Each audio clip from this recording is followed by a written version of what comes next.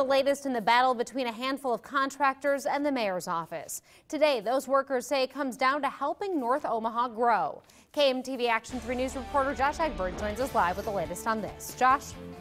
Well, Jen, stimulating the economy, that's what a fight with the city of Omaha is all about for local contractors here in North Omaha. A week after challenging the city, though, a compromise could be on the table. We're not trying to do affirmative action. We're trying to do economic stimulus in this quadrant.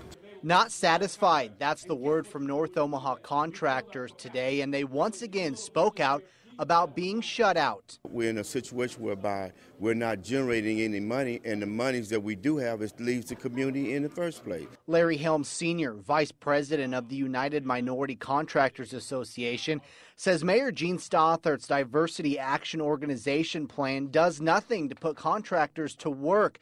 What would help is a supporting action plan. We do have a plan, an alternative that will help us get on board to do the things that we need to do in the community. It's called the Creating a Strong Urban-Based Contracting Class in Omaha. It's a plan Preston Love says they can get behind. What's at stake is the wealth and the reduction of poverty in North Omaha.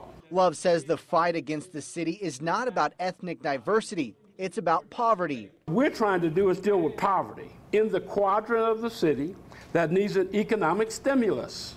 He says the billion-dollar sewer separation project could put these contractors to work, thus bringing money into the community.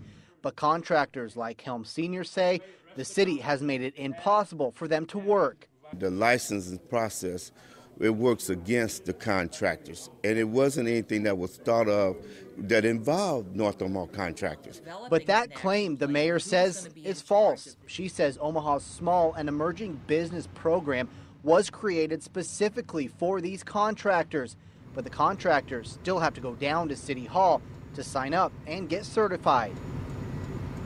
Now, the plan that the contractors had developed is modeled after a company that was hired by the city in 2010 to help grow that small and emerging business program. But in a statement to KMTV Action 3 News this afternoon from the mayor's office, the mayor says that their work wasn't getting the results that they were expecting, nor was it growing the small business program that they had hoped or creating the more diverse jobs. That company's contract that was not renewed back in 2014. The mayor does go on to say, though, that she does want this type of work and it is imperative, and that the city is working to help these small businesses grow. Reporting live in North Omaha, Josh Egbert, KMTV Action 3 News.